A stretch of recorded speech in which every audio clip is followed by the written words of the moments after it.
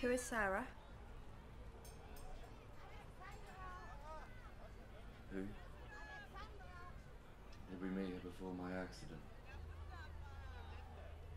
No. You met her alone. More than once.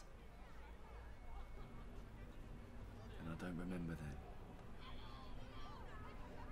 You know, it's really stupid of you to ask me whether I remember someone I've met. Me.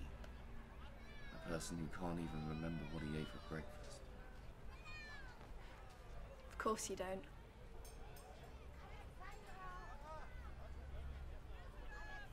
What's your fucking problem? Fucking is my problem. You are my problem. Don't you get it, Lenny? You fucking all these whores is my problem. Where do you think you're going? Out of this madhouse. Bitch! Just like your mother. Maybe this is the reason why you have this memory condition. Maybe she sucked too many diseased cocks to turn you into a retard. Stop it! Or what? You'll hit me again. You'll hit me again like always. Natalie, are you insane? I've never done anything to hurt you. Maybe I am. But how would you know? Since you can't remember a fucking thing. Why?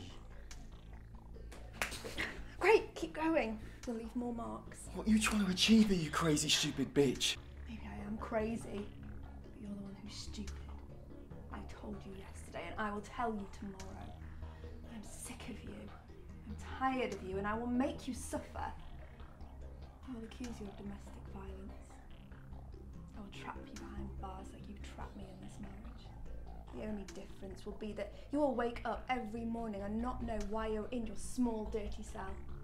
Because you can't remember.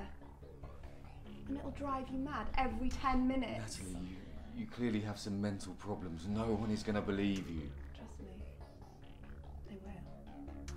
For the past few weeks, the neighbours, they've seen me crying and they've seen my bruises. They'll believe me.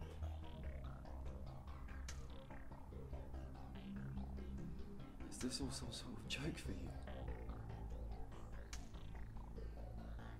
Natalie, please don't do this. Let's talk. We will talk. Very soon.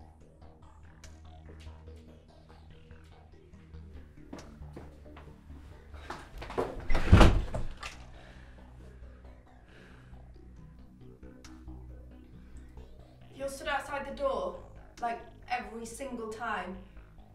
And listen. What you will hear will be one more nail in your coffin.